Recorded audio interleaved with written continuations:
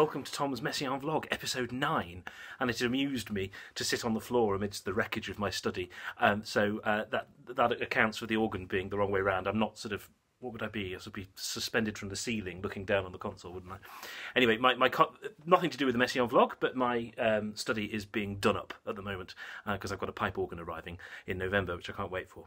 Anyway, this vlog will be a short one, and what I had intended to talk about was freedom in music making. It's a big subject, and I prepared something beautiful. That's actually, I'm going to do it next time. I'm sorry, I'm going to hold it over for another one, because something's come up, and that is that the Messiaen performance has been postponed. It was supposed to take place in November at Westminster Cathedral, and it's now going to happen, who knows, next year sometime, maybe even to 2022. So, how I feel about that really doesn't matter particularly, but since you asked, briefly, I had come to the conclusion myself that I didn't really want this big event to consist of a denuded audience, a reduced number of people, wearing masks for 2 hours of Messiaen. Didn't sound very nice to me. I didn't want to put anybody else through it. So I felt a sense of relief to that extent, at least, when the decision came through that it had been postponed. However, disappointed, of course, because I've put a lot of energy into it, and apprehensive about when the next one will, when the next date will be. Will it happen at all? That sort of thing.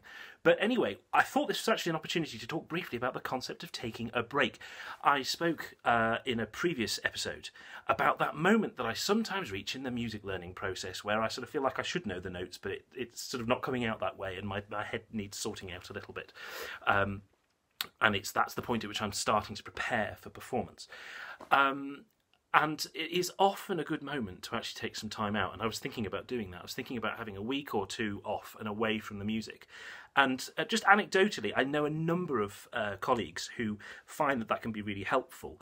A number of people I've spoken to just recently about that subject, just out of curiosity really, who find that just to stave off the risk of getting all sort of caught up in all the sort of, what, am I getting the notes right, or whatever it happens to be, just to stop getting fed up with the music, perhaps, in some cases, a bit tired of it, taking a break can really help. And then you come back and you're fresh, and you find, uncannily, that your brain seems to have done some work in the meantime, and your playing of the piece has actually improved for having had that rest. I know one performer, for example, who, this feels risky to me, but it works for him, who actually lays down pieces of music for a week's rest immediately prior to the performance. So a week before the performance will be the last time he practices it, and then maybe the day before or 2 days before he'll do some slow practice, get it up and running again, and then perform it. And he finds that's the way of feeling fresh and excited about the music in performance. Somebody else I was speaking to, noted performer of Messiaen as it happens, she said that she's often found it helpful over the years to leave pieces to marinate, and that's absolutely my experience. Now, before I finish this short vlog, I just wanted to share with you, I was reading about this. I wanted to find out if there's any research about this, if there's any sort of neurological basis for this or whatever. And I need to do more research on this because I couldn't find much, I've got to be honest. And even my wife, who did a neuroscience degree, couldn't lay her hand on anything that was really helpful for the purposes of talking about music making. So if any of you have got any ideas or any interesting pieces of research that you've come across, then do please let me know. It'd be really interesting to find out. What I did come across concerned rats in a maze. I'm a pretty big rat, but sometimes Messiaen can feel like a maze, of course. Now, what this particular study involved in, I think it's about 2002, Massachusetts Institute of Technology, so a reputable outfit, of course.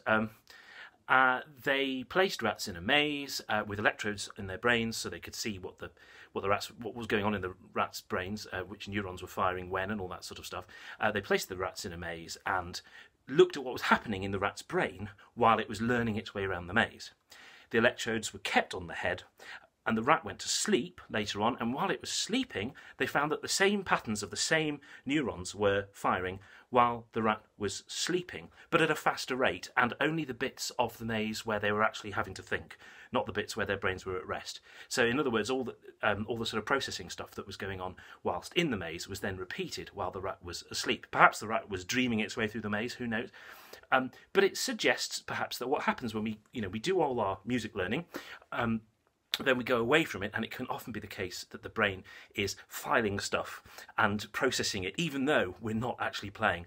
And that, I think, probably accounts for the fact that sometimes a few days away from the music, and certainly some good, decent quality sleep, can make a huge, huge difference. So I have put the Messiaen down for a short break. I might as well, because I don't have a performance in the diary anymore. But I am going to pick it up again in just maybe a couple of weeks, and I'm going to carry on doing these vlogs, but slightly less frequently, maybe once a month. And until I've completed the process, and hopefully that will continue to be an interesting thing for you to watch. But anyway, I'm going to take a break, hence this subject being the subject of today's vlog, sat on the floor next to an upturned organ.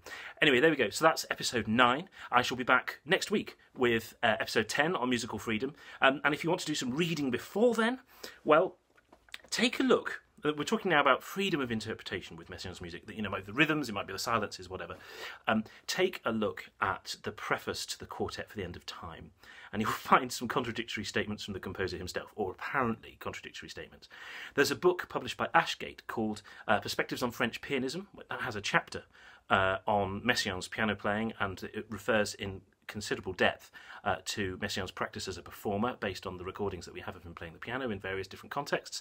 There's also an excellent piece by Peter Hill in another Ashgate publication. It's a book called Olivier Messiaen, Music, Art and Literature, and that is also extremely interesting. It looks at various different recorded performances of one of Messiaen's piano music and compares those with Messiaen's own recording, the only solo recording of him playing the piano. Of course, as organists, we have many recordings of him playing the organ. We're very lucky. But the picture that all of these things reveal about Messiaen as a performer is very interesting, and it's slightly at odds with the concept of an objective modernist composer, which of course Messiaen wasn't in so many ways. But that is precisely what I shall be talking about. So I shall leave you to it, and see you next week. Thanks very much.